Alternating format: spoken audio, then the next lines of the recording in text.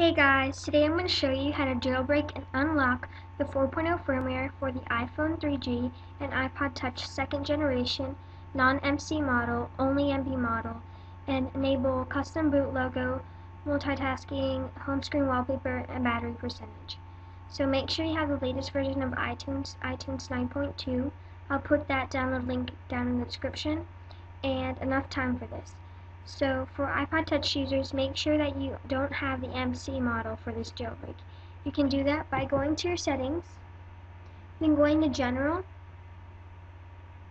then About, and then down to Model. It should say MC or MB. If you have MC, you can't continue with this jailbreak. If you have MB, you can continue. So, okay. If you don't have 4.0 firmware, go ahead and update it on iTunes. It takes about 30 minutes or so. It backs up and restores your iPod or iPhone, so don't worry about that. And if you're already on the 4.0 firmware, you want to go and download the links in the description. So this is a firmware download. So go to here, and for the iPhone 3G, go to iPhone 3G 4.0. For the iPod Touch 2nd gen, you want the 4.0 right here. Download it, then download Red Snow from this website. Go down to download links and install it according to your system. So you want to do this after you updated it, or if you're already updated, and drag it to your desktop. If you get the zip file for the firmware, you want to rename it, delete the .zip, and put .ipsw, enter, then click yes, and it should look like this Lego block thing. So after that, make sure everything is good, and you want to go ahead and run Red Snow by right-clicking, selecting Run as Administrator, then browse for the IPSW file, or in this case the Lego block, then go ahead and open it up.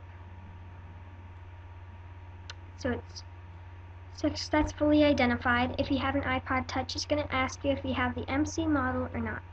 If you do, then select yes. That way it won't let you continue, because then you can damage your iPod. And if you don't have it, then go ahead and click no, and it'll let you continue. So click next.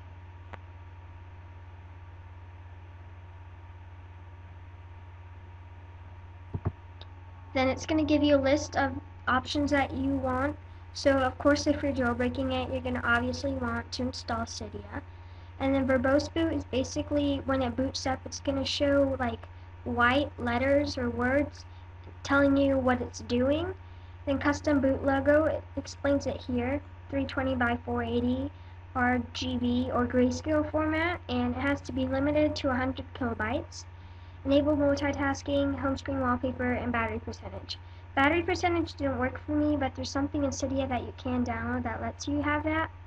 Home screen wallpaper, basically you can have your lock screen picture as your wallpaper, or different ones for each one.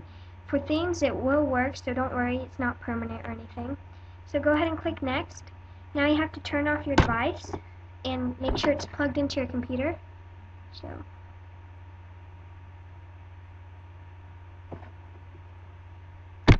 okay, and now it's turning off.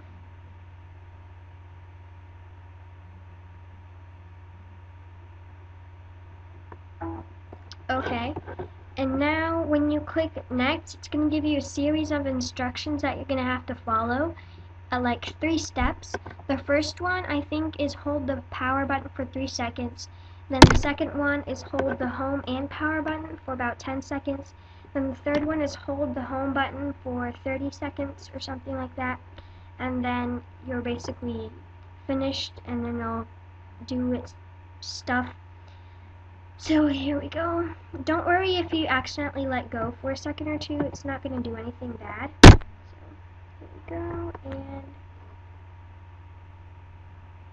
next. I'm going to do counts down for you.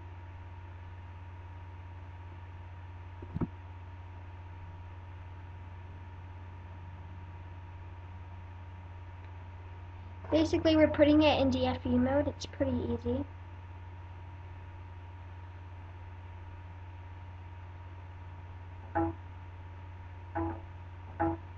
So now you can go ahead and let go.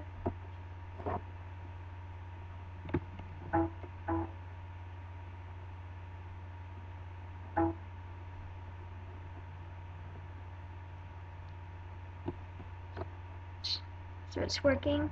Don't worry if you're jailbreaking it again, like it's already jailbroken and you're jailbreaking it again, because I already done this for about 6 times today, trying to make this video.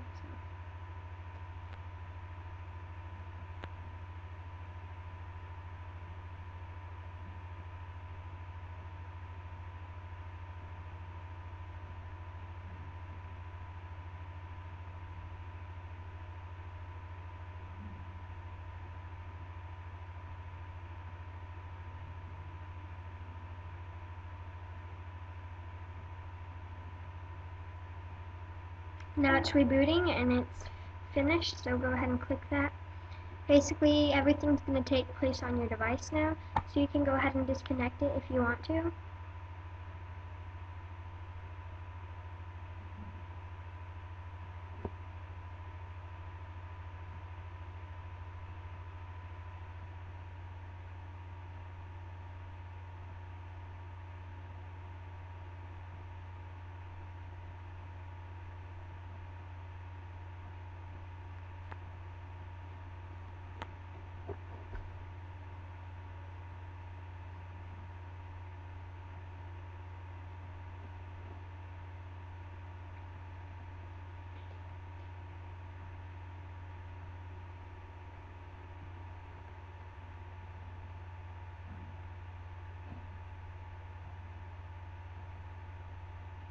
And if you get stuck during the process or anything, don't worry, you're not going to have to restore it. You shouldn't. Just hold the home and the power button for about 10 seconds. Should reboot your device and you would be all good. Just try again.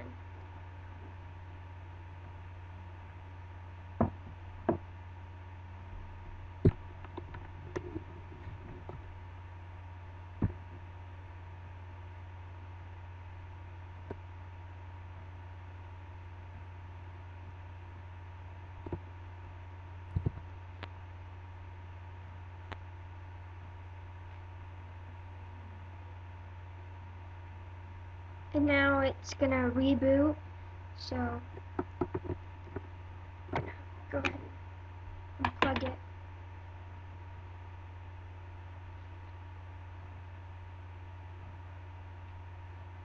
It's kind of like the iPhone 4 in a way because it has like the same wallpaper and multitasking, stuff like that. So you won't need to download Backgrounder, which is pretty good.